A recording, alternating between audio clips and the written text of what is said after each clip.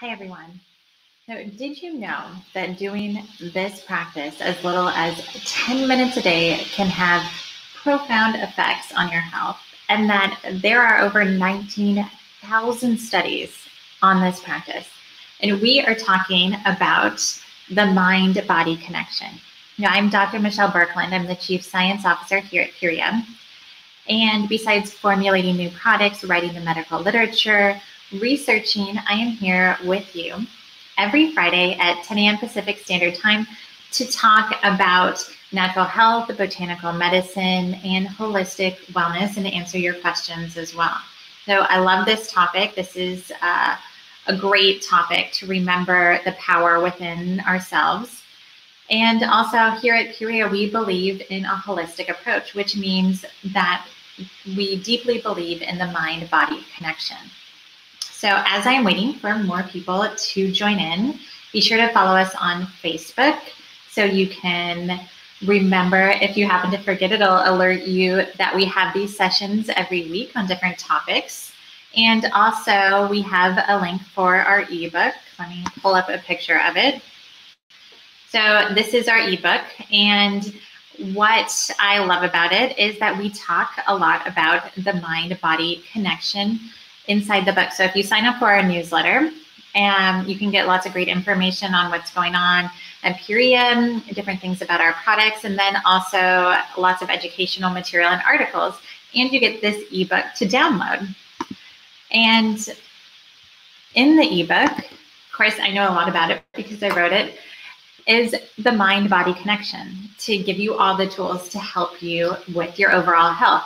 And we talk about different studies in there, and one of my favorite things is that everything is referenced in the back.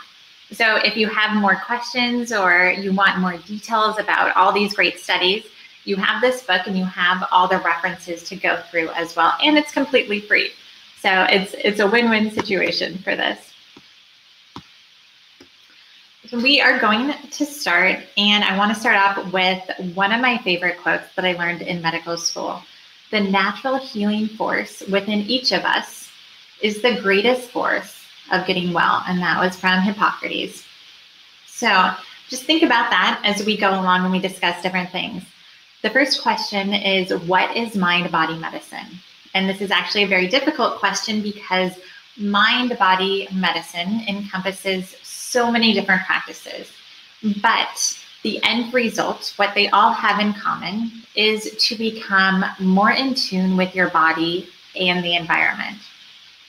So the idea that the mind and body were separate actually came about in the Renaissance and the Enlightenment eras, where they were two different things. And it's definitely coming back full circle now.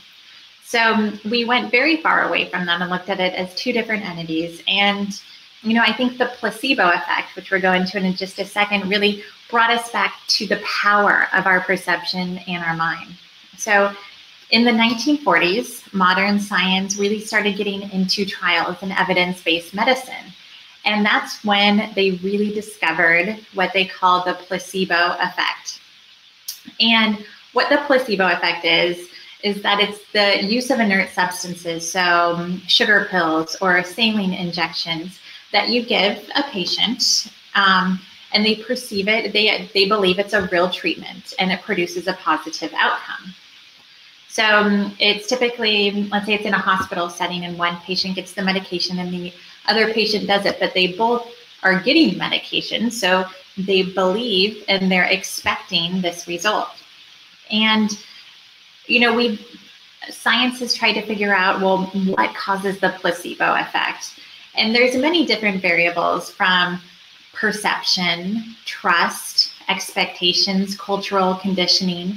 So you're in a hospital setting, you see a doctor with a white coat, you give them trust, you're used to this setting for medicine, you have expectations of what the medicine can be like, and the outcome it's supposed to happen. So all these different things come into play, and then studies show that the placebo effect can be responsible for up to 35% of the outcome.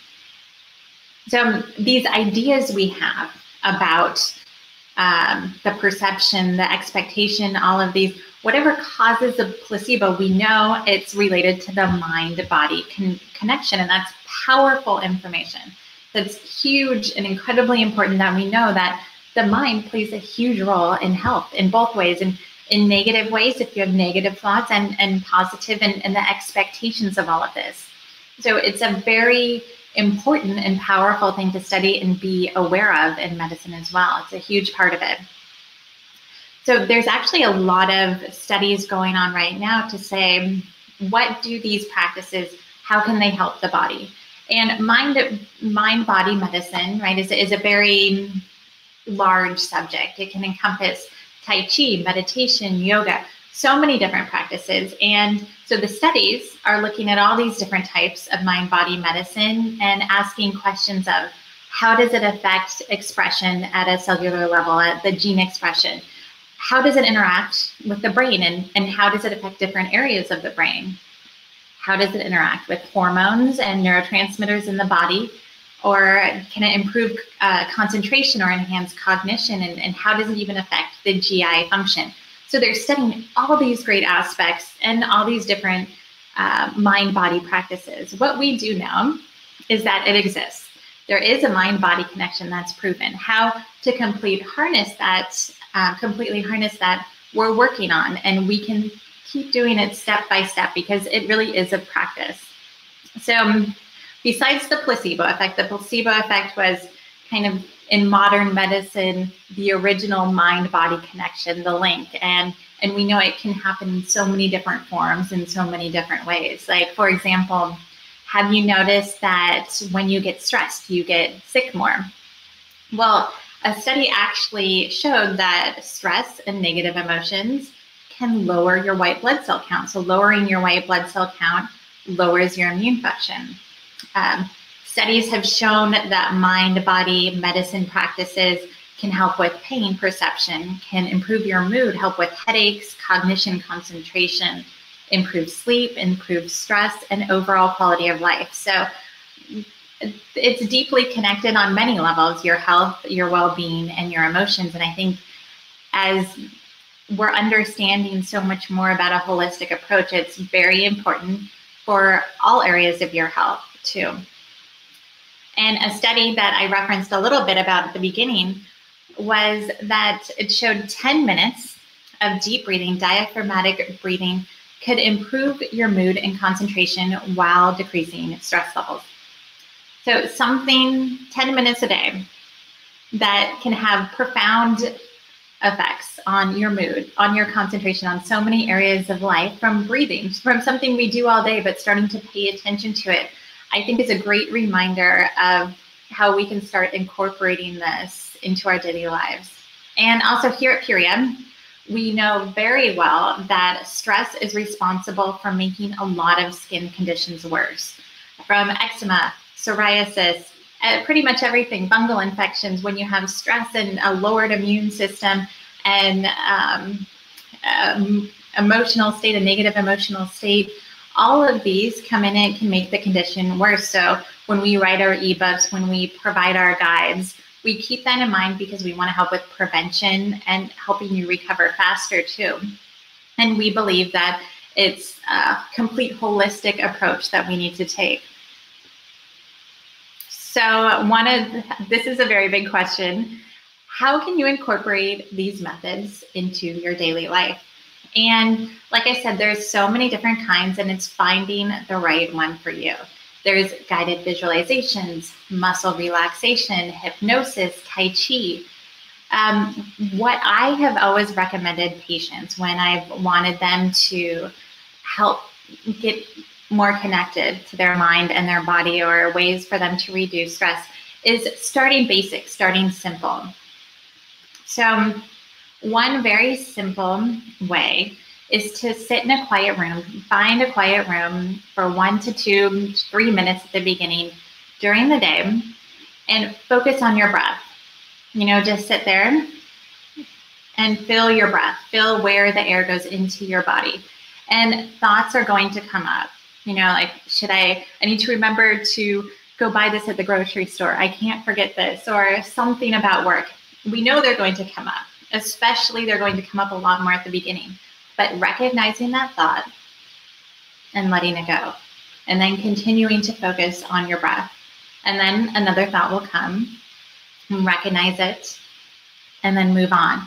So doing this just a couple minutes at the beginning, it's a practice, and it takes time to get used to it, to learn to recognize your thoughts, to push them out of the way, to focus on your breathing. It's a great way to reduce stress and to start becoming in tune with your body. Another one of my favorite things that I like to recommend patients is walking meditation. And this is done more in a natural setting because you're feeling and you're being aware of the surroundings. So ideally it's a calm and peaceful surroundings that you have, because you can take off your shoes and you can feel how your feet feel on the earth, and you can feel how your body's moving and pay attention to that. Because we go through the day and we don't pay attention to our arms moving or what our body's doing. And so this kind of sets us back and gives us that opportunity.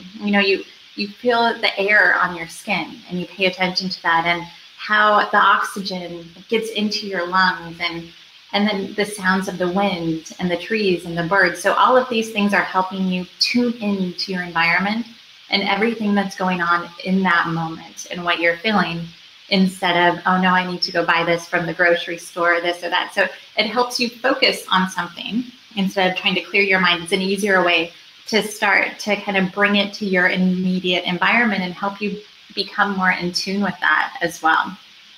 So also another simple way to start is listening to a CD or taking a class.